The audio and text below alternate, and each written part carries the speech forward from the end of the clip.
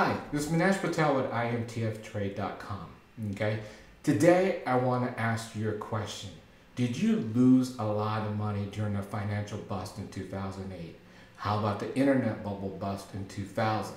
If you did, you want to listen to the rest of this recording and see exactly what I'm going to talk to you about. Because the pain that everyone went through, you should not have gone through it at all. Reason why is the charts were telling you that the financial boom was about to go the other way.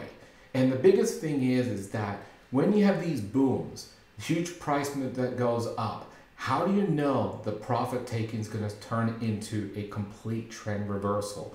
A lot of people don't know that because a lot of times it could be profit taking, then it continues another leg up. And you really don't sit there and get out because you get that fear of missing out if it goes up even more. So today I'm going to show you a very, very simple method on how to recognize when something that's been trending for a long time now is going to go from profit taking to a full-blown trend reversal. So let's go for the charts and let's analyze what happened in 2008 by looking at the XLF, the ETF for the financial markets, and see exactly what the charts told you.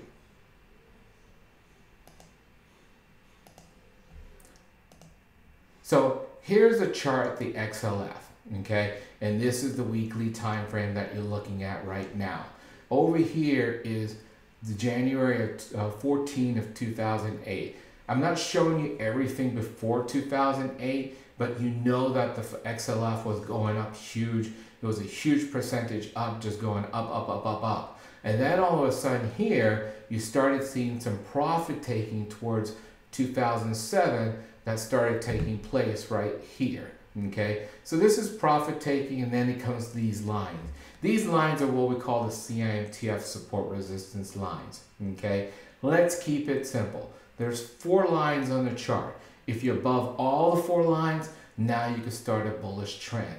If you get below the 4 lines, you now can start a bearish trend, okay? Now, the key thing I'm looking for is when you have a trend, I want to see these brackets move. Not to be in standstill, but I want to see them move. When they move, that's when you want to pay attention exactly what's going on, okay? So you could see here that right here, it was going up and then it started profit taking, then boom. Right in January of 2008, at the very beginning, you had these brackets move. So this thing was capping here, this downward movement there. Now the question is this profit taking or not? If it got below these 4 lines, which it did, now you can start a trend to the bearish side. That means it's not profit taking anymore. It's actually a possibility of a full-blown trend reversal. And this is where the bubble could bust, okay? If it sat there and hold these 4 lines and got above it, now it could start a new trend going up. And what you saw here was profit taking, okay? And you could see here, it went below, then came back up here, and then sat there, finally came back low, retested this here, and then started to move down. This right here was a pure sign here that the profit taking was done, and this now had a high chance of going into a full-blown trend reversal. And the way you do it is that if you have your trades long-term in your retirement account or regular trading account or anything like that, when these brackets move, what you could do is take profits and then wait to see exactly what it does with the brackets. Does it go below them or go above them? If it goes below them, now it's going to go down and you just saved yourself a lot of money. If you know how to buy puts and so forth, you can look at buying puts at this point, because if you think about it, in a bullish market, those puts are really cheap. Even if you go a couple of months out, a couple of strikes out, they're very, very cheap, okay? So this is the XLF. Now, when something comes down, like the XLF did, something has a high probability of starting to emerge to come up eventually. So this is called a sector rotation. In 2000, technology went down. When technology went down, eventually the financial markets took over as a leader and led us up completely. Then what happened is the financial market went down, and then the next question is, what's going to lead us? And the quickest way to determine that is to look at these 10 sector ETFs that you have and look at them even a weekly, a monthly time frame. So let's look at the SMH. And here, you could see here, this is 2008, it was going down, the brackets moved, okay?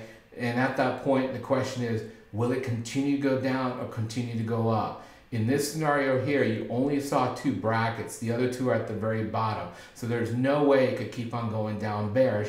You have to look for it to come up. Now, it did break these brackets here, but they had moved a while back ago, so it's a little suspicious here. Then you started going up, and then boom. Right here at the beginning of 2013, the brackets moved, tried to stop this from going up. They moved, created resistance, and it broke it, and that's what started the semiconductor market to go up. This is what kind of led us out of the financial markets. It wasn't NVIDIA. You started seeing signs of this, believe it or not this year or last year. In the last couple of years, you've seen NVIDIA go up, but it really started in 2013. You could see the semiconductor, and then also you could see the XLK start to move up. So the key here is that we look for these brackets to move. When they do, we pay attention, because that's when the long-term trends can start.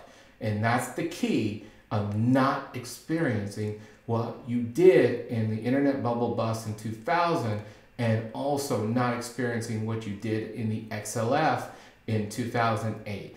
That is huge, and that is very, very valuable, because think about how much money you could save on your accounts, on all the trades that you took going bullish. You collected a lot of money, but the key is, did you get out without giving it all back? And that's what the CIMTR brackets on the weekly and monthly do, is when they move, now you could get out and then go back in if it breaks it. If you have any questions, please respond to the social media post and we'll get back to you. Have a good day.